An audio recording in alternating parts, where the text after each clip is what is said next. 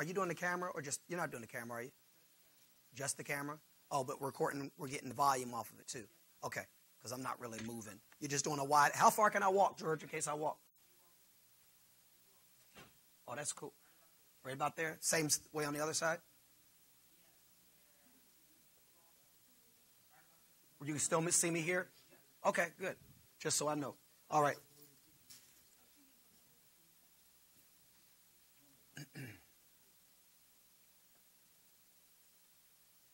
All right, again, for those that got the application, fill that out completely and bring that back next week, and you can turn that into us next week, okay? And we'll fill that out. I'll tell you how we're going to handle that. Let's pray real fast so we don't have any confusion. We need the Spirit of God with us. Father, we thank you for tonight. We bless you, honor you, and adore you. We love you so much, Lord, and we thank you that you first loved us even when we weren't lovable. We thank you for this second training tonight for small groups. And Holy Spirit, I ask you just to be with us and lead us and guide us, direct us, empower these precious people at another level as they're gearing up to minister to the many people that are coming through these doors. So we give you praise and honor and glory, and we just submit to your authority and rulership tonight. In Jesus' name we pray. Amen. All right, for the ones that weren't here, you need to get a copy of the first lesson from last week. Get a copy of that. We taught on leadership last week, the fundamentals of leadership within the vision, and you need to get a copy of that. And where can they get that from? Okay, they don't need it now. We don't need it now. You can get it afterwards. Now, what you need, though, in addition, is you need the CD recording, and you can get that from Sister Sarah at the tape table. So you can just talk to her, tell her. Just two, I think, right now. Just two. You can tell Sister Sarah that you need the CD recording from the first small group training. Okay, the two y'all, did y'all hear that?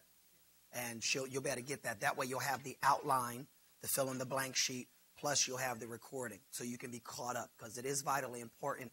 Last week's lesson, we didn't really talk about small group at all.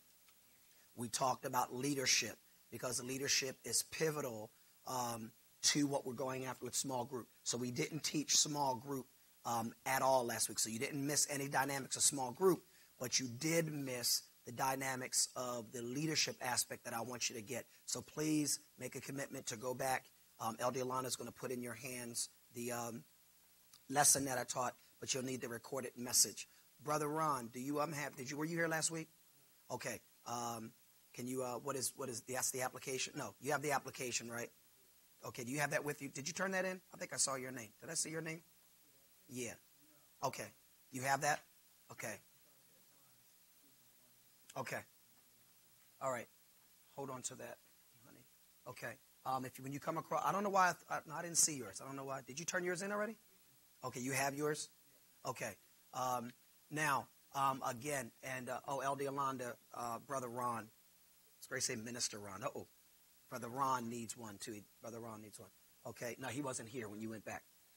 Again, for the three, make sure you should have the lesson and get the recorded message from the tape table on, I don't know if they can give it to you tomorrow night if you're here or Sunday. Just identify what you need because I need you guys to be caught up because the lesson was pivotal in where we're going. Again, we didn't touch small group dynamics at all. We dealt with leadership because of the importance of our small group leaders being on the same page with us concerning leadership. We will dive into small group tonight shortly. Now, we do need to begin. We're going to end class starting tonight for the next 3 weeks, and it'll be over the training, the initial training. We're going to end at 7:30, and 8:30, and we are going to then do interviews, and we're only going to be able to do 2 per night. And between now, next week, the following, we're going to be ending at 8:30 promptly, so we can go ahead and go into the interviews and get them done by 9 o'clock. So we're going to need 2 people to hang out every session for 30 minutes. We're going to do 15-minute rotation, and that'll be it. If we don't finish the process, we are going to do a Saturday because everybody here understands that if you're going to be a small group leader, there will then be ongoing monthly training on the first Saturday of the month at 5 o'clock. And then we have our general leadership training at 6 o'clock. So for our small group leaders, it'll be 5 to 8 for an hour of small group training, and then 6 to 8 pouring into you as part of our leadership that are here. So our game plan is, if we don't get them all done, to then the first Saturday ask the last 2 people to come at 4:30, knock out those interviews, and then go into the group training. Has everybody got that? Did you have a question, Nafisa? Oh, okay. All right. So tonight, who's the 2 that could do tonight? Okay. All right. All right. So, all right, we have a bunch of people that could do tonight. Okay. So at the end, we'll just kind of say, okay, we'll just kind of, Pastor Aisha will call out who we had. Okay, Edie could do it. I'm going. Lydia, Nafisa, Michelle. Okay. Brother Rothwell said he could. So, all right, we'll handle that at the end, okay? So we will, for the others, we'll dismiss at 8:30, and then we'll ask the 2 that are being interviewed just to review your application and go from there, okay? All right. I think that's it for now. Okay, now, some of the other things, we can talk about that in the interview. Well, in case, just Sister Elise, did you just give her, what did you give her? Okay, tonight we need another one, Elder. You need to just keep someone with you. Just before we leave, give Elise one, okay? Sister Elise. Sister Elise, what you need to get, your Elder Yolanda, before you leave, is going to give you the lesson from last week, and you're going to need to see Sister Sarah at the product table to get the recorded message, okay, from last week, okay? Now, if you weren't here, you need to talk to her and get that from her, okay? Has everybody got it? Okay. We won't charge you for that. Are we charging them for that? We're not charging them for that. For if the people that need to get it from last week that weren't here. No. Okay. No.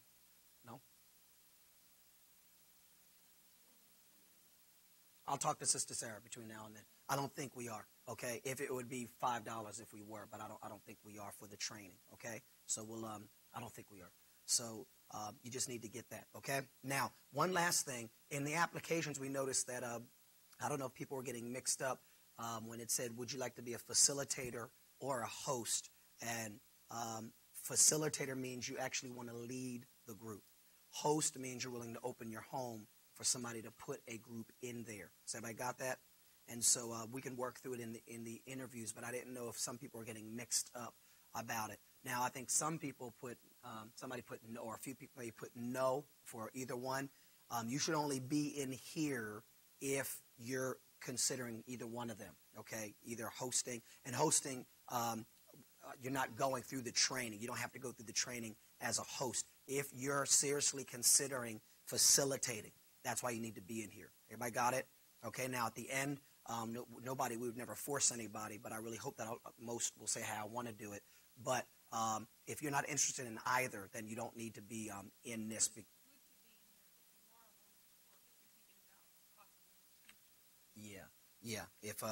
If you are possibly going to, let's say you can't do it now, you're going to do it in the future, get the training out the way. But I need some folks that can do it, now for what we're trying to get up and running. Okay? Everybody got it?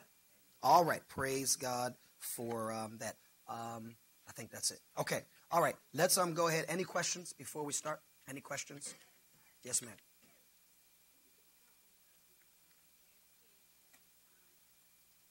Can you get a copy in your interview? We'll give you. Yeah, we can do that if you want it. Yeah. Why do you want it? Now you got my curiosity. Okay. No, you can. Just remind us in the interview. Yeah, no problem. No problem. All right. Pray. Any other questions from anybody? Yes. Are you not even in? Oh, you're securities. Okay. Okay. Oh, you are? All right. So you're going to depend on your wife tonight then. Okay. Praise the Lord. Okay. All right. Now, tonight's lesson is fundamentals of small group vision. Tonight, just so you know, and so you kind of know where we're headed, because I don't want you to, oh, this is yours. There you go. You leaving stuff in my binder? That's it. You looking for that? I know you were. I know. Just so you guys know where we're headed, okay? Tonight, we're going to talk about fundamentals of small group vision. We're really going to begin to zone in more specific on the vision for small group. Has everybody got it? That's what tonight is about. Last night was about leadership principle, gearing us up to be good leaders of small groups. Tonight is going to be zoning in on vision for this church for small group. Next week is going to be the role of the facilitator in the small group, okay? So we'll be very specific from here on out. The role of the facilitator. What is the exact role and expectation of the facilitator? So we'll do that next week. And then the last week is going to be how to properly facilitate a small group. Has everybody got it? Or what the small group experience should be in that particular the sessions. Does everybody understand? Because we don't want you to be ill-equipped at all. I want you to be very equipped. Nothing catching you off guard. The last week, I think we're going to have some tips in there for you and so on and so forth. But by the time we're done this training, you will know exactly expectation. You'll know vision. You're going to know that tonight for small group. You're going to know what your role as the facilitator should be. And you're going to know how to properly facilitate a group. Has everybody got it? So that it's done in excellence, okay? And then after that, there's some other stuff I want to teach our small group leaders, but the 4 weeks doesn't allow. So after that, the first Saturday for that hour, we'll be doing some training, some additional training, answering questions, and showing the DVD. You'll get a chance to see that before the church does. Has everybody got it? Okay? Now, again, groups won't be starting until May. April, whoever goes through the training, completes it, we're going to bring you before the whole church. We're going to pray over you. We're going to endorse you, let the whole church know what type of group you're running or you're going to be offering. And then we're going to give a whole month of getting connected. April will be getting connected month where everybody will know what group you're running, and they'll have a chance as a church to choose what they want to do and get involved. Does everybody follow that? Come May 1st, the beginning of May is when our groups will commence, and you'll decide when your group is going to be. Okay, when it's going to be, how often it's going to be, whether it's going to be weekly, bi-weekly, or monthly. Okay, it cannot be any further out than monthly, but you'll decide what it's going to be. Has everybody got it? Okay, now, what will happen the first Saturday in May, before any groups commence, we'll have our leadership training. That Saturday, you'll see the DVD in May. You'll get a chance to see the DVD presentation, ask any questions about it, and then you'll go forward and have your groups throughout that month. So everybody got it? Okay? So that's where we're headed from here. All right? And tonight's lesson is very, very good concerning. You won't have to write as much as last week. Praise the Lord. All right. Now, look at the objective, okay? It says this lesson is designed to help believers understand the Victory Group's vision. It is critical that every Victory Group leader has a working knowledge of the vision and how it functions within the context of their overall vision of the church. So we need to make sure we understand that the small groups are operating under the vision of Victory. Has everybody got it? It's not a separate thing. It's operating under the vision. So that means every small group should flow right within the vision of Victory. Has everybody got it? All right. Now, the introduction. God has set forth the pattern for the believer's life within the church in the book of Acts. Now go to Acts 2. Hopefully you brought your Bible because we looked at a lot of scripture last week, and that'll be our pattern. Acts chapter 2. Okay, let's look at the pattern that's set forth for the believer's life within the church. And the book of Acts does that. Okay, Acts 2, verse 46, please. Acts 2, verse 46. And again, if you have questions, try to hold them and we'll answer them at the end. Are you guys there? It says, and they continuing daily with one accord in the temple and breaking bread from house to house, did eat their meat with gladness and singleness of heart, praising God and having favor with all the people. And the Lord added to the church daily such as should be saved. You know, in the New Testament sets a tone that the believers, they were fellowshipping and studying with one another on a regular basis. It wasn't, now we can't neglect that they weren't coming together corporately. We know they were doing that. But they were also, it wasn't just Sundays or whatever it was also on a consistent basis of some type. There was fellowship and discipleship of studying the Word. And that's a pattern. In other words, God really never intended for us to just come to church on Sunday and Wednesday, and that's it. We need more than that as believers because the Bible says iron sharpeth iron. So we really need more than that, and that's where the small group principle comes in because it provides a context for people to get what they need over and above Sundays or corporate worship. Has everybody got it? Okay. Now, look at the next part there. It says, the Holy Spirit has impressed upon Pastor Aisha and I to lead our church into an effective saint-to-saint ministry. It will be an exciting journey of faith as we implement small group ministry into our church family. Now, I want you to zone in on saint-to-saint ministry there, because saint-to-saint ministry, it means just that. The Bible never talked about that everything's supposed to happen through the pastor. How many know it's supposed to be all the saints together? And everybody in this room brings a special element to this church. And saint-to-saint ministry releases that. It really does. It releases that for your gifts, your talents, your abilities to be released in ministering to somebody else. And that's all about being fruitful, right? And so that's what we're going after. We're going after really getting a strong saint-to-saint ministry going through small group so that people aren't dependent on me or Pastor Aisha or the elders. I really believe it's actually more effective when it comes from one of their peers. And here's why last week's lesson was so vitally important. Because everybody in this room should basically be saying in principle the same thing that Pastor Aisha and I say. You might say it a different way with your personality, but in principle, it should be the same.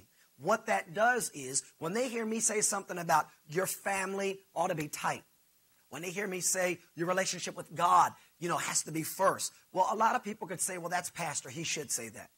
But when they look at somebody else that's a peer to them and hear the same thing, it reinforces what I said, but it takes the excuse away, well, pastor should say that.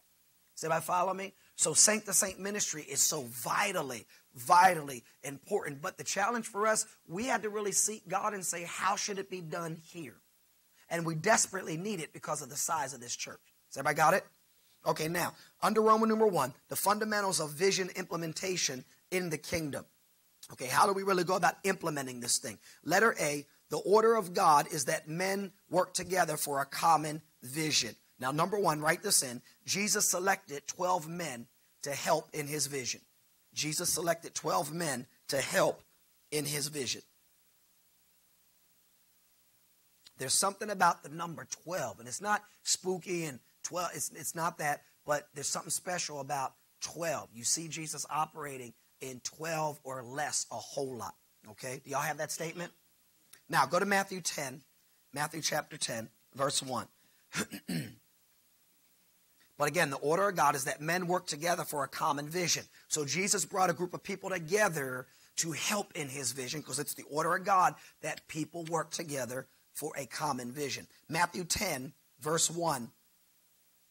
You have it? And when he had called unto him his 12 disciples, he gave them power against unclean spirits to cast them out and to heal all manner of sickness and all manner of disease. So he brought these people together for them to help in his vision. It's something about people rallying together to accomplish vision. Does everybody understand? Now, one of the things I want y'all to be mindful in this whole thing is, our church, the size that it is, and it's getting bigger and bigger every week. Even though everybody's hearing the vision, we push vision that most churches do. They hear it and so forth. It's really hard for a group that size to all get on the same page like that. It takes breaking the people down in chunks and having somebody help facilitate what that vision is. Does everybody follow that? To help get the whole group on the same page. Does everybody follow me? In other words, if we don't do what we're trying to do, it'll be hard for us, the bigger we get, to get everybody on the same page. This provides a vehicle to attempt to do that. And I say attempt because we're not forcing people to get involved in this. We're not assigning people as a new member. They're not going to get assigned. That's not what it's about. It's about them assigning themselves because they have the same passion that you do. Does everybody follow that? Okay. Now, look at number 2. Write this in. Moses delegated part of his vision management. Moses delegated part of his vision management. Again, men work together for a common vision. Moses delegated part of his vision management. No vision can happen by itself. No vision can happen with one person. It takes a team, and it takes delegation of vision management. Does everybody understand? In other words, let me say it this way. Pastors who are insecure of themselves will not do small groups. They will not, because when you start delegating, it means other people get a chance to be a blessing to other people. You follow me? And that's what we're doing. I don't need the accolade. I don't need everybody to go, my pastor is so special. Great. I'm glad you feel that way. That's nice. Makes me feel good. But it's nice that they can say somebody else was a blessing to them. You follow me? I don't need all the glory. Me and Pastor Aisha don't need to all come through us. No, it's good that we can delegate vision management and have other people that can step up and be a blessing. Does everybody follow that? All right, Exodus 18. Are y'all there yet, since your scripture reference is there? Can I say something? Yeah, that's why you have a mic, girl. Okay. Help yourself. Too, the one thing, too, that we know that everybody can't get everything from us as well. Right. Too. So we know that everybody that God brings in to victory is not just here to get, but they're also here to give. And everybody that comes in here has something to give to everybody that comes in here. And so there is a way that you can give based upon how you were made, based upon your passion, based upon your gifts, and based upon your talents. And so we really, really believe that this is going to be a vehicle in which the way God has made you, the way God has equipped you, now it gives you an opportunity to give back the gifts, the talents, the resources that God has given to you to make a difference now in somebody else's life. Amen. Amen. Okay, Exodus 18. Look at verse 17. It says, and Moses' father-in-law, this is an awesome delegation scripture. Moses' father-in-law said unto him, the thing that thou doest is not good. Thou wilt surely wear away both thou and this people that is with thee. For this thing is too heavy for thee. Thou art not able to perform it thyself alone. Y'all see that? Hearken now unto my voice. I will give thee counsel, and God shall be with thee. Be thou for the people to Godward, that thou mayest bring the causes unto God. And thou shalt teach them ordinances and laws, and shalt show them the way wherein they must walk, and the work that they must do.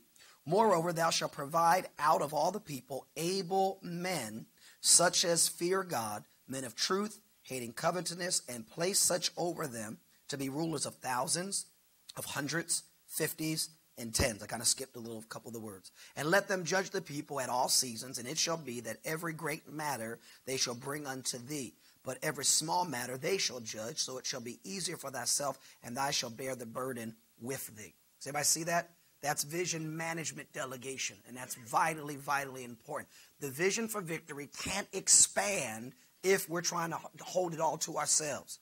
It can't expand if we're trying to just have us and the elders and ministers. Can't happen. It's too many people now in itself. It's going to take multiple folks coming on board and handling things, and then bringing the hard matters, the ones that maybe you can't handle, bringing them. Has everybody got it? And we're going to talk about that more later on. Now, we're not expecting, some churches when they do small groups, they're trying to get people to be small pastors. We're not expecting that. That's unfair, because if you're not called to be a pastor, that will be a very uncomfortable thing. It takes a special person to be a pastor, because pastors embrace the people and their problems as if they're their own. If you're not called to be a pastor, you're like, I can't deal with this. You follow me? And I've seen that. We've seen that, making people feel like they had to be pastors over these small groups. The ones that struggle the most in this church are the elders, because the elders are not necessarily called to be a pastor, but as an elder, it's as close to shepherding as you can get without having to be a pastor. Does anybody follow that? And so we're not expecting you to shepherd anybody. We're expecting you just to let God flow through you to be a blessing. Y'all see the difference? Okay, we'll leave the shepherding on me and Pastor Aisha so you don't get frustrated. Now, if you're called to be a pastor, you love it. Okay, you love it. I love the challenges. I thrive on it. It's like, come on, give me a best shot. I thrive on it because I look at it like my kids. You follow me? But what we do ask is that it be just only a form of accountability. Maybe if you see something going on with your brother and sister, encourage them maybe to reach out to the church. Have you called maybe as we get into membership care, have you talked to one of the ministers, the elders, or membership care? Or if they haven't over a period of time, letting then the church know, listen, I noticed that my brother or sister was in need. Because as we said, the bigger we get, we're not going to be able to be as hands-on as we would like to.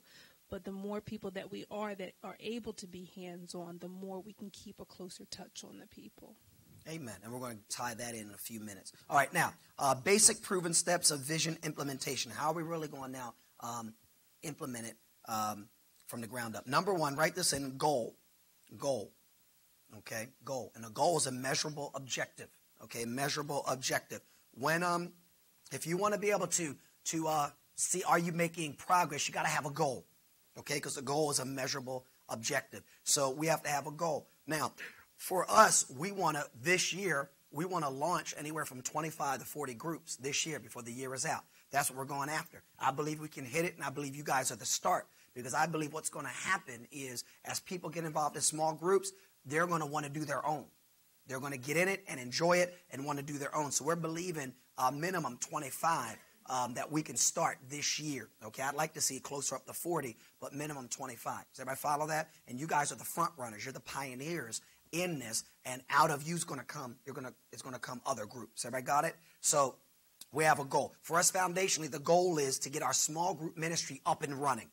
Okay, get it up and running, and then allow itself to diversify as we go. Number 2, write in game plan. Game plan. Game plan. And the game plan is the well thought out strategy to reach the goal. Okay, the well thought out strategy to reach the goal. And we have that. You know, the strategy first was we had to put the word out to see who was interested in getting training. Then we have the training. Then after we have the training, we're going to graduate the people. And then after graduating the people and endorsing them so the body knows these are the ones, we're going to have a month of commitment, a commitment month, get connected month. People have a chance. Then we're going to have ongoing training, and the groups are going to start. Okay? There's a game plan. It's not like let's just do it. There's a process. Everybody follow that? And this is the most important part. The training is the most important part of the process. Number 3, group. And that's us in this room. That's the selected people committed to work the game plan. Y'all got it?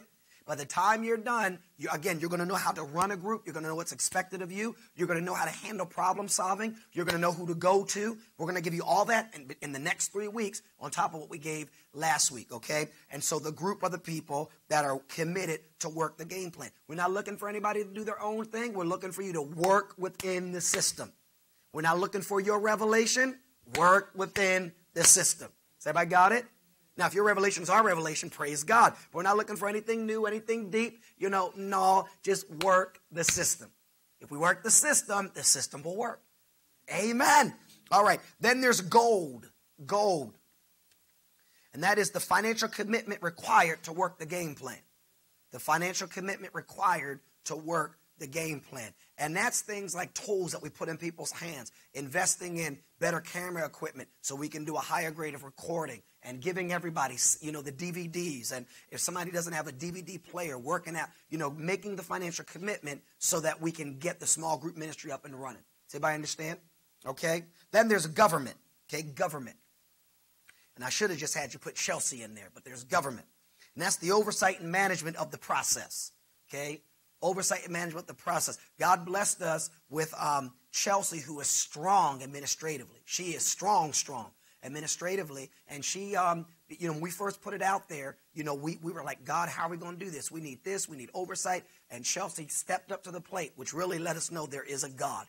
She stepped up and said, I'm willing to help. I'm willing to be administrative support. How can I help you? And so she's been helping us get this stuff together. And she has some training that she has to work on to help us in our system, our inputting system. But she's going to help Pastor Aisha and I with the oversight so we can make sure the groups are running to the standard of excellence that we need.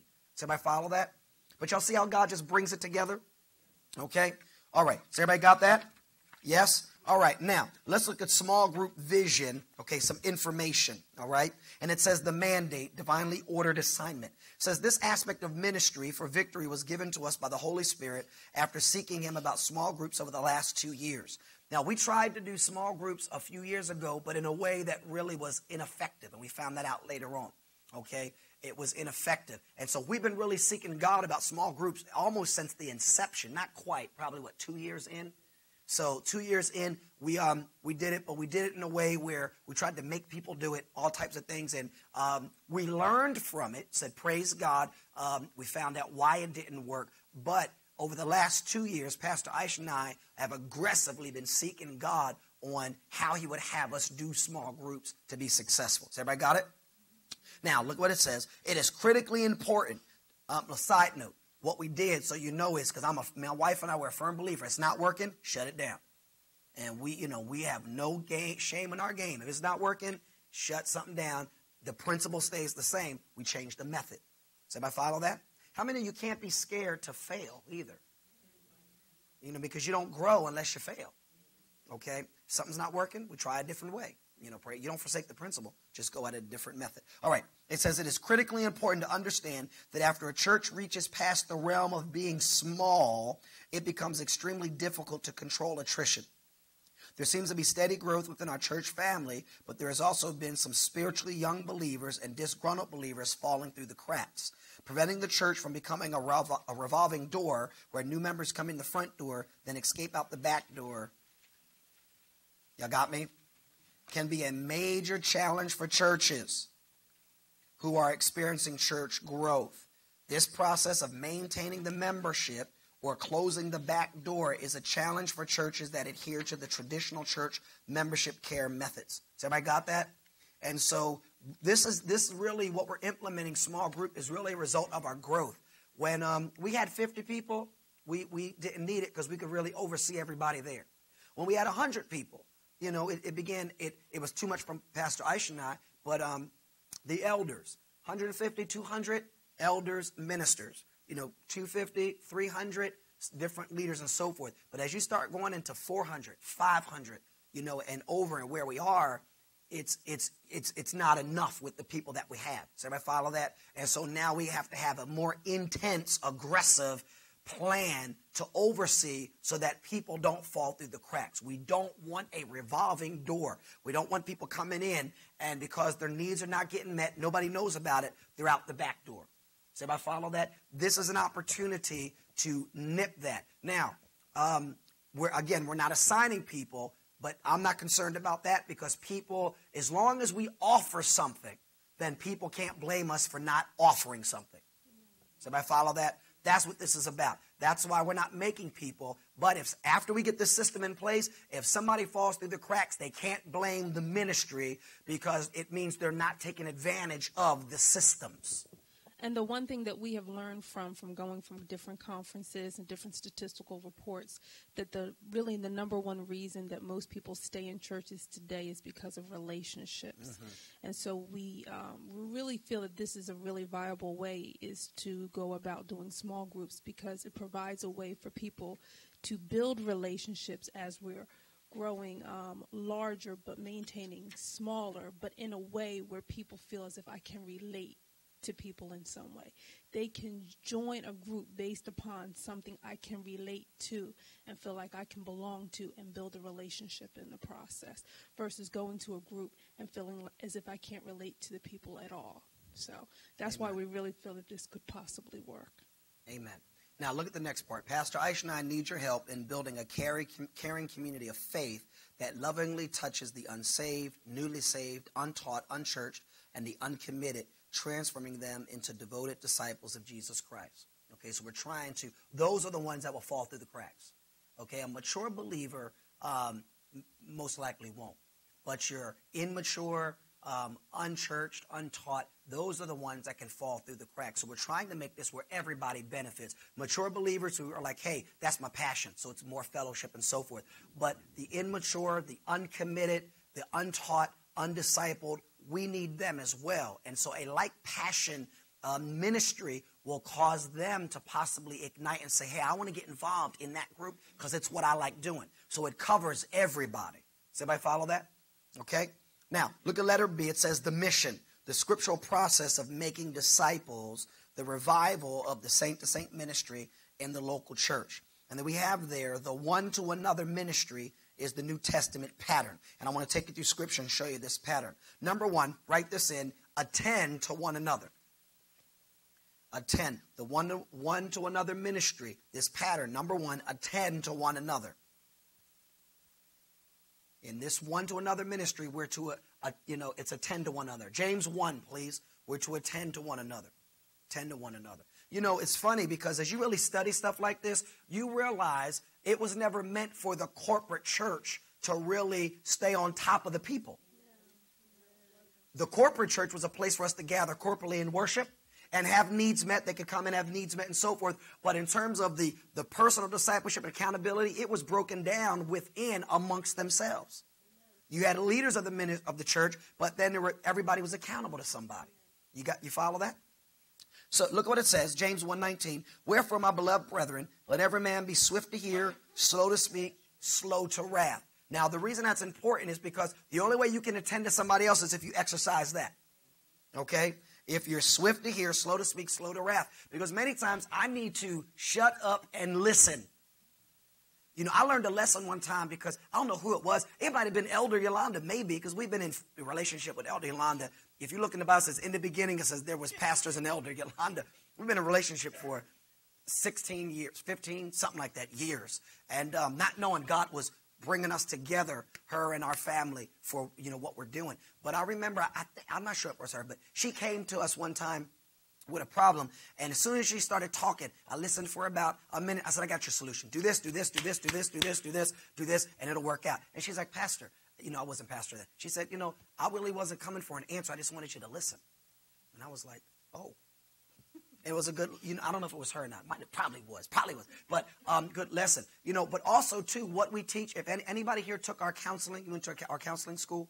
Okay. One of the things we taught our counselors is this, is if you're not getting the accurate picture of any conversation in the first 5 minutes. You got to listen, because many times when people are coming to talk, they're not giving you all the details up front. And you got to kind of peel the banana or the apple. You got to peel it back to get to the root. Does everybody follow that? So we really got to be able to attend to one another by talking less and listening more up front, and not, even if we're angry, not letting it show up front. Does everybody got it? Because my anger can shut somebody down. Okay? All right, number 2, love one another. Again, this saint-to-saint ministry, these really are foundational principles for a successful saint-to-saint ministry. Love one another. So we attend to one another, but then we have to love one another. Okay, Romans 12, verse 10, it says, be kindly affectionate one to another with brotherly love, in honor, preferring one another. Y'all see that? Yes? And so we have to love one another, okay? If we're going to have a successful saint-to-saint ministry, then individuals need to know they're loved. They need to know that they are loved. Now, it's easy. It should be easier in this church because everybody feels the love when they come in here. We get that on our surveys all the time. People just feel the love of God from the time they walk in the door. Now, side note, I found out I got to rebuke the church starting tomorrow night because I found out we're not showing love with the children. I know it's crowded, and our children's ministry, they line up like an hour ahead of time, but I found out people are cutting in front of one another. And somebody just cut in front of a visitor just recently. So, you know, now whether they're a visitor or not, I'm like, don't cut in front. Wait your turn. You follow me? Wait, and if you don't get in that week, okay, praise the Lord. You know, you follow me? But how many know it's important that we show love one to another? Yeah, they gave their kids to somebody else. I hope that was not anybody up in here. But they gave their kid, you know, you don't do that. But we got to love one another. Number 3, write this down. We have to build up one another. Build up one another. So we attend to one another. We love one another. We got to build up one another. Okay, Romans 14. Don't cut in front of each other. Build up one another. Romans 14, verse 19. Romans 14, verse 19. It says, let us therefore follow after the things which make for peace, and things wherewith one may edify another. Everybody see that? Again, we're talking about a saint-to-saint ministry. Now, how many realize a lot of these things can't happen intimately on a large scale? It takes broken down into smaller groups, and that's what the saint-to-saint ministry, our small group ministry, is all about. So build up one another. Number 4, write this in, accept one another. Accept one another. So we attend to one another, love one another, build up one another, accept one another. Romans 15, verse 7, accept one another. Saint-to-saint ministry, small group ministry, there has to be acceptance in the group. Acceptance, okay? We accept you unconditionally. Accept one another. Romans 15, 7, wherefore receive ye one another as Christ also received us to the glory of God. Did God accept us unconditionally? Then we have no right to put conditions on our acceptance of other people. Amen. So we accept one another. Number 5, write this in, care for one another. Care for one another. Care for one another. So we attend to one another, we love one another, build up one another, accept one another, care for one another. 1 Corinthians 12, verse 25. 12, verse 25.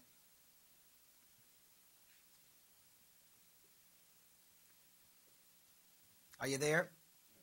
It says that there should be no schisms in the body. Y'all see that? But that the members should have the same what?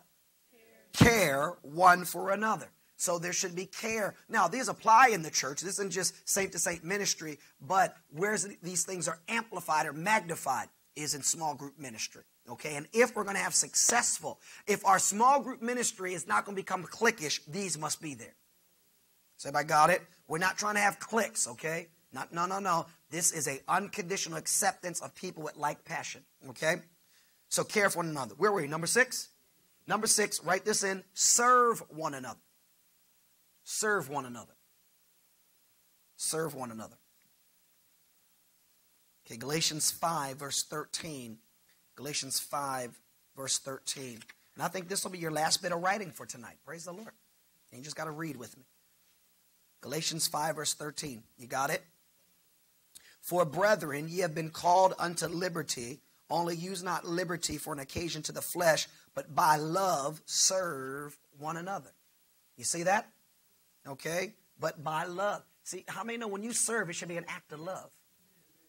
It really could. If you truly have a servant's heart, it's an act of love. You follow me? I love serving you. Has everybody got that?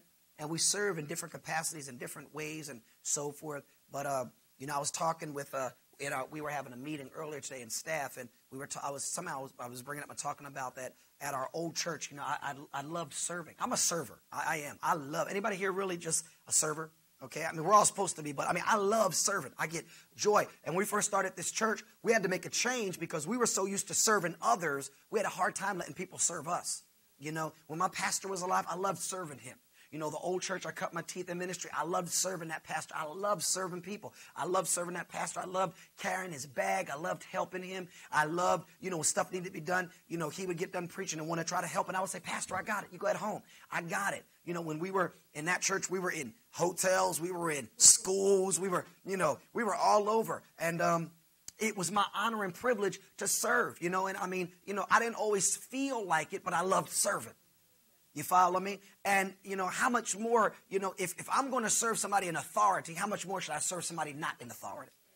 We're to serve. The picture of Jesus washing his disciples' feet is the epitome of servanthood. If you really think about it, that's God in flesh, the creator serving the creation. You follow me? And if you really want to get technical, when it comes to Judas, because the Bible says at that point, Satan had entered the heart of Judas. You had God washing the feet of Satan. Are you following me? Are you hearing what I'm saying? Because Judas at that point was a body. Satan had his heart and his mind. You got it? Now, how many know if God can serve Satan, you sure enough can serve somebody you feel has the devil in them? But we're to serve one another. As leaders, we should never get so high-minded that we need somebody to serve us. Or that we feel that we're above anything. When we first started this church, they tried to pull on me, and I'm talking about embryonic. We first started, we had moved, we were about like 6 months old, a year old, but we had moved in here, and we were putting chairs away. And they're like, Pastor, we'll do it. I said, no. I said, I need to do this so y'all can see me do it. So you know that nobody's above it, not even me. Does everybody follow that? Okay? Vitally important, serving. If you don't have a servant's heart, God can't really use you. You got to have the heart of a servant wanting to serve. I'm above nothing. And when you really have a servant's heart, it saves you a lot of frustration. Because when I have a servant's heart, I don't have expectation of too much. You follow me? When my wife and I, when we go into churches and so forth, and they know we're pastors, we don't have expectation to sit on the front row. I can hear the same on the back row. You follow me? I know we were not in California. We were in Atlanta. And you'll get a kick out of this. We were in Atlanta, and, with Pastor Godot a couple months ago, and people got born again, and they didn't have no harvest team at their church. So he looked at all the pastors and said, y'all the harvest team tonight. So we got up, got behind them, put our hand on the shoulder, and took them in another room, and then we were cramped. I didn't feel bad for us. We were cramped. And some people had gotten saved, so we're ministering them. Some came up for the baptism of the Holy Ghost. So all in the same room in cramped quarters, people are getting baptized in the Holy Ghost, getting renewed to the Lord, joining the church, but I didn't take the mentality, I'm above this. I was like, that's what's needed at that moment. Let's do it. And when you have a servant's heart, that's how you are. You know, my title does not put me above anything. Matter of fact, my title should be a magnifier that if you look at me, you see what a true servant is. You got it? That's what makes me, honor Brother Rothwell so much. He's a man of great stature, great power in the military, but just sitting with him, you would never know. That's a servant. And that's a Jesus principle. The woman at the well never knew she was talking to God in flesh. He didn't walk up like he was all that. He just walked up, just like a regular person with a heart to serve. Does everybody follow me? Vitally. Did I drive the point home? So if you act up, we kick you out. We serve you by kicking you out the door. All right. Number 7. Now this is vitally important. Write this in. Forgive one another. Forgive one another. We need some forgiveness. Forgive one another. Vitally important. Forgive one another. Okay, and that's what should be happening in these groups. These groups should be attending to one another, loving one another, building up one another, accepting one another, caring for one another, serving one another, forgiving one another. Okay, Ephesians 4, verse 32. It says, and be ye kind one to another, tenderhearted, forgiving one another, even as God for Christ's sake has forgiven you. That just sets the standard for my forgiveness. My measurement of forgiveness is based upon God forgiving me. Therefore, there's nobody that I can't forgive. Y'all follow me? Now, let me say something to you. These groups, we want them to become like little communities. We want them to become groups of 8 and 12. And it might be less than that, but groups where people know that's my group. That's my family within the large family. You follow me? Again, not cliquish, but they know this is a group I can count on for what I need. If I can't get it from anybody else, I can get it from that group. Y'all follow me? I can get it from them. I can get what I need from this group. And hear me, this ministry, though it's embryonic in form, is going to become a vitally, one of the most important ministries in this church the larger we grow. Because this is going to be one of the only ways that people will not get lost. This is how important this is. You follow me? It's harder for them to get lost. It's easier than it used to be in this church, but it's not as hard as it will be when we go over 1,000 and 2,000 and so on and so on.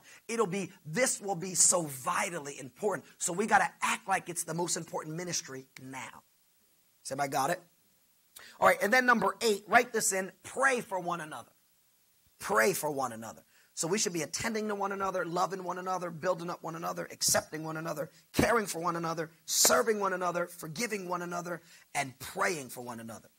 James 5, verse 16 says this, confess your faults one to another, pray one for another, that ye may be healed. The effectual fervent prayer of a righteous man availeth much. Okay, these groups are going to have to be built upon prayer. In other words, every time we get together, there's some element of prayer. We're going to show you that there should be praying for prayer needs in this group. If there's prayer needs, come on, let's pray. If so-and-so's having a rough time in their family, we don't need to get all in their business with that woman, but let's pray for them. You follow me? Let's just and we don't got to do a real deep prayer, but let's pray. What are the prayer needs? Well, my child is sick. Let's pray. You follow me? There's a semblance of prayer. It can't be we just open in prayer. There has to be praying for one another. I ain't talking about having somebody in the corner and praying. I'm talking about as a group, we exercise our faith, believe in God to meet the need of one of our family members in this group. Has everybody got it? Okay? All right, now, so that's the mission, okay? That's the mission, reviving the saint-to-saint ministry, and that's what it's based on. Has everybody got it? Now, let's look at the method, okay? The method.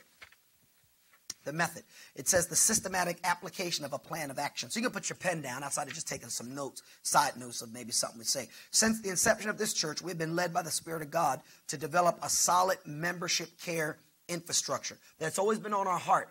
We've always wanted to have a way to help the membership. Does everybody follow that? Always, always, always, we've wanted to have some type of membership care. Small, whatever, but something so that if somebody needed help, they could get what they needed, okay? Look what it says. The direction God is moving us into is not to imply that there is a rumbling of dissatisfaction within the leadership or membership care. Quite the contrary. It is the principle of divine increase that when one is proven faithful over the present assignment, God chooses to expand the assignment and the responsibilities. In every generation, God seeks out a people he can use on a consistent basis to bless their generation and future generations. God has demonstrated his good pleasure towards us through the supernatural results in ministry. What's happening in this church is supernatural. Okay? You don't grow like we're growing in the environment that we're in. You hear me? People don't understand about coming to a church in a shopping center. They don't understand that. But the growth we're experiencing more growth in this church than some churches that are in a single unit is experiencing. You follow me? What we've seen over 7 years and change, supernatural. We've seen miracles take place. We've seen families restored. We've seen people that have been jacked up by a spouse get healed. We've seen all types of stuff. It's been God. Nobody can take credit outside of him. My preaching couldn't do that much. You follow me? It's God. All right? Look what it says. God is expanding the assignment of ministry he has given Victory in Christ. The present way we care for our membership will remain in place. Keep that in mind. And continue to serve as the mainstay in membership care. All members will be directed to contact the church in the event of their need, as they have done in the past. The Victory groups will be incorporated into the line of membership care with the full backing of our staff. So again, we're not looking for anybody, we're not looking for a small group ministry member to meet the need of a person.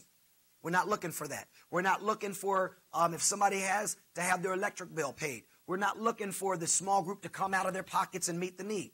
Now, if God supernaturally says that in that moment, we wouldn't stop people, but we're not doing that. This is an accountability, like Pastor Aisha was saying, so that if somebody needs financial assistance, if somebody needs counseling assistance, if somebody needs whatever type of assistance, if that group leader is made aware, then what we need that group leader to do is encourage the person to contact the church. Yeah, say, listen, you need to call the church. We have benevolence set up. We have counseling set up. Whatever the case is, you need to contact the church and they can help you. But then what we want you to do is on your own to call the church and let one of the elders know such and such in my group. They should be calling. They're going to need some assistance in whatever way. And I referred them to call the church. Now what that does is it brings us involved into the person's situation that we might not have never known without you and that small group ministry. Does everybody see that? You got it? That's what we're talking about. Okay? We're not asking you to meet any needs. I am asking you to pray for them and provide oversight of accountability, of knowing that they're still connected, knowing that they're coming to church. But if they have a need, because people will leave churches when their needs aren't met. If they have a need, we're not looking for you to meet it. We're looking for you to have them, tell them, you need to call the church tomorrow. Call and speak to one of the elders, okay? Call them. Now, if everybody does their job right, we're going to work the elders some more, okay? But what we're doing, because our elders can't handle it all, we're raising up our counseling team, okay? So if we work, but now, somebody needs financial assistance, Elder Yolanda heads up our benevolence, and so now they can call, and Elder Yolanda can give them direction. You need to come in, fill out our application, and so forth. Yeah, our basic care ministry called Helping Hands Ministry is being established. So that, let's say there's an elderly person. And let's say they're not even in your group, but one of the members in your group was fellowshipping with a person, an elderly person who needs assistance, and we don't know about it. Now they tell you for some reason, you tell them, look, go back, tell the person, call the church, but then you call and say, such and such in my group was telling me that Sister so-and-so should be calling. They're going to need help. Does everybody follow that? Okay, now, what happens now, we the bigger we get, we don't know who that person is. We can go into Fellowship One, pull their name out. You follow me? And if they don't call in a few days, now their church can reach out and go, we heard that you needed some help. How can we help you? Are y'all seeing what I'm saying? Now we're taking the net and we're putting it on the back door, and we're making sure that anybody who's part of this church, their needs are taken care of. Is that a good thing? Okay, but our job is to meet the needs, but it's not our job to find out the need. You follow me? As a church, we're too big for that, but we can put something in place to bring that to light. Does everybody see what we're expecting on that aspect and what we're not? We're not expecting you to take them to the doctors. We're not now, in that small group ministry, if somebody needs a ride somewhere, we might say, hey, so-and-so needs a ride. Can somebody from the group take them? But we're not expecting you to be the end-all problem solver.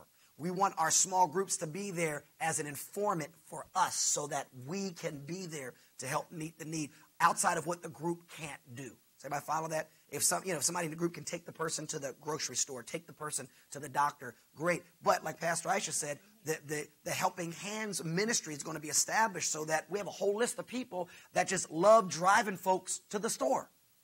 So now, we don't even need the small group to do it. Pick up the phone, call, and now the Helping Hands ministry can get involved and say, hey, such and such needs to go get medication or whatever. We go take them. You follow me? No matter how big we get, we can handle the growth. What this is saying to God is, God, I'm jumping ahead, so we'll wait. Okay, has everybody got it? All right. Now, the Victory Group's vision, okay, the Victory Group vision. Does everybody see where I am? Okay. It says, as God has blessed our church and caused it to experience continual growth, there has been a focus of implementing a system that would successfully transform new converts into disciples while also providing effective membership care, which would prevent people and their needs from falling through the cracks. And again, that's what we're after. We don't want people's needs. We haven't had a whole lot, but we have heard after the fact about some things, and that's only going to intensify as we grow. It says this system will be lived out in victory groups. A victory group is a group of 8 to 12 people or couples brought together under the common vision of the church with common interests and passions, working together to advance the kingdom of God. Together, working with other victory groups, they purpose to fulfill the vision assignment under the direction of the church, staying under authority and being accountable to each other and for each other. Has everybody got that? Yes? So we're talking about people coming together and holding one another accountable under the vision and authority of the church. Has everybody got it? Okay. Now, look at the next thing. A facilitator, which is a leader of the group, will oversee the group meetings to make sure things are done decent and in order. So we don't want a bunch of folks in there doing what they want. That's why we're doing the training. We want a facilitator, a group leader, making sure that the evening meeting or the day meeting, whatever it is being done decent and in order. Everybody got it?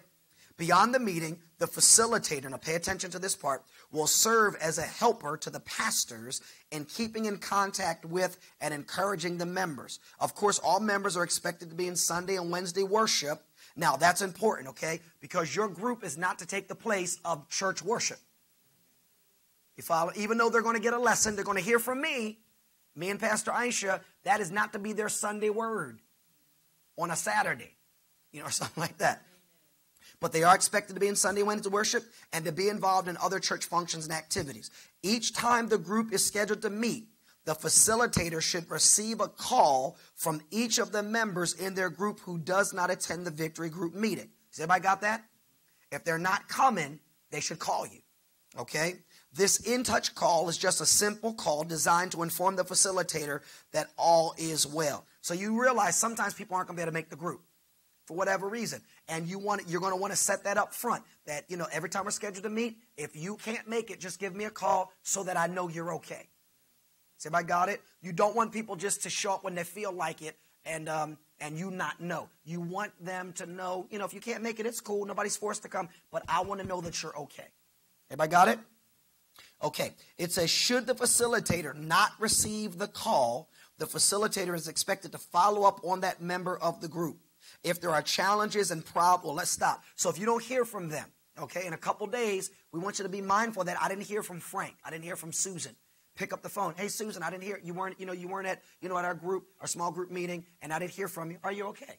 It's not like, where were you? How come you didn't show? I didn't see you there. I didn't hear from you. We ask everybody to call just so we know you're okay. Is everything all right? This way, if Susan has gone into a funk or a depression, she had an argument with her husband and she's just overwhelmed, or whatever the case is, or she got some bad news and she's beginning to shut down, we catch it right away. Or an example, we've had a couple members, maybe two or three members just within the past 2 or 3 weeks that were involved in car accidents. Yeah. And, and some of them we kind of heard through other people, through the grapevine, wasn't that they even, called to even tell the church.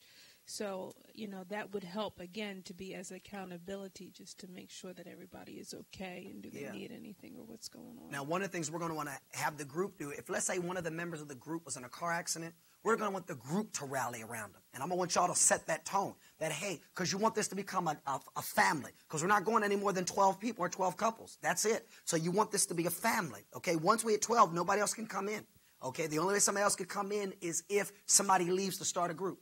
Then you can add a person in. Does everybody follow that?